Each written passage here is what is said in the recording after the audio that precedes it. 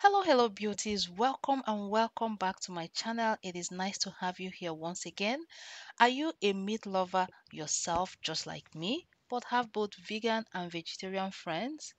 And when you are having a party for everyone, you are struggling to find out that one recipe that will satisfy everyone at the party? Then look no further. In this video I will share with you this my flavorful vegan recipe that will do just that. If you're here to learn, keep on watching to the end. Don't forget to give this video a thumbs up, subscribe if you have not subscribed already, and let's get started. So this is the star of the dish. This is called pigeon peas. It might not be popular here, but it's very popular where I grew up, and it's also popular in West Indies, I believe, in Caribbean as well, because I buy this from Caribbean store or African store. So it's not very popular here in North America. I live in Canada, but you can always find these beans, trust me. So when I'm using the dry one, I soak it overnight, and then in the morning I wash it out and add new water, add salt and cook it. It doesn't cook very easily, unlike lentil. This one takes a little bit of time, maybe like an hour to cook it, but when you're done, it is very flavorful. So you can also find the canned one in most grocery store. The canned beans, the same beans but the canned version, you can find it in most grocery store. So let's get cooking. Like I said, you have to add some salt.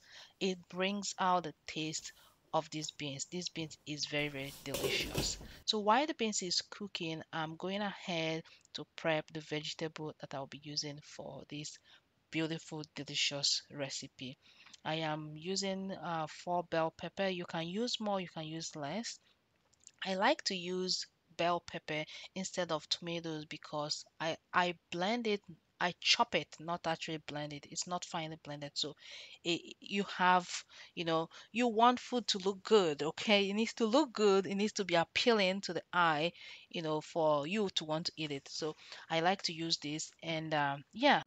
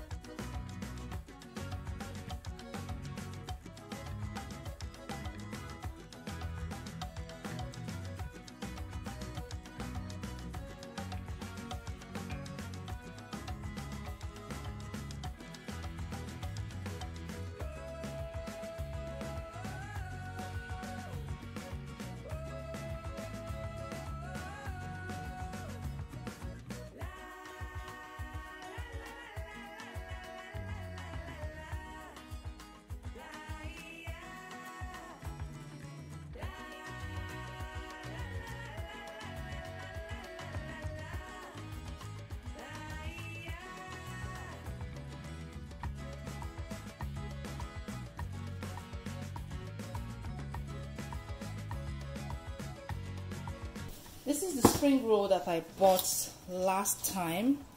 I haven't even opened it. I just put it in the freezer like this. So I'm going to open it and show you guys. And then the rest of it I will. Okay, let me turn on my stove. So I'm going to fry. So this is what it comes in. This is how it comes in. So it's about 100 pieces. I want to fry like 50 pieces. And this is vegetable spring roll. You can see here. It says vegetable spring roll. And it's about 100 pieces. Yeah. These are all the things I'm using for making the rice. This is curry powder. Because it's vegan, Yeah, vegan, vegetarian rice. I'm using vegetable bouillon cube. I'm gonna use a little bit of allspice, a little bit of cumin, curry powder, sorry, not curry powder, thyme. This is red bell peppers and some onion that I chopped a while ago. So that's all for the rice. And also I'm going to add beans to the rice. So now let me just start cooking everything.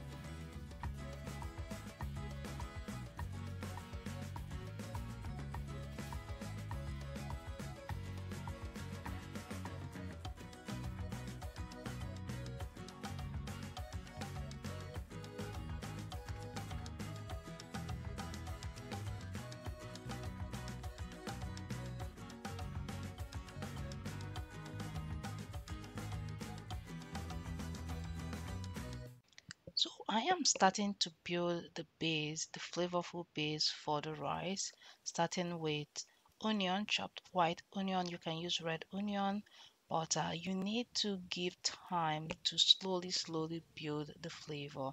So I am adding all the spices after the onion has cooked a little bit, translucent. I add thyme. I'm adding a little bit of cumin. I'm adding allspice.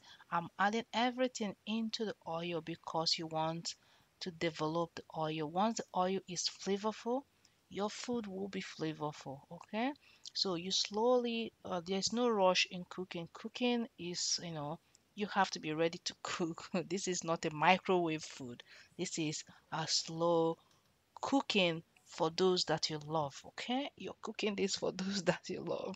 So while I'm building the flavor, I am going ahead. Well, I already started frying the spring roll.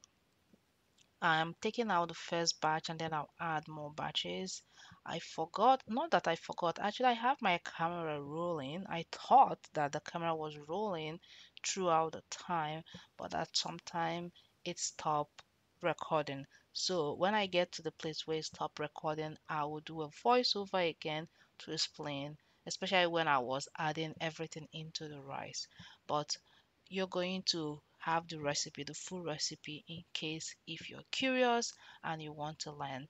So I'm adding a bouillon cube. This is vegetable bouillon cube. You need it. You can also use um, vegetable broth, but I prefer to use this bouillon cube. I'm adding some more spices. So this is curry powder that I'm adding, and I'll keep on stirring and giving it time until when I think that the flavor base is good enough, which you can see here.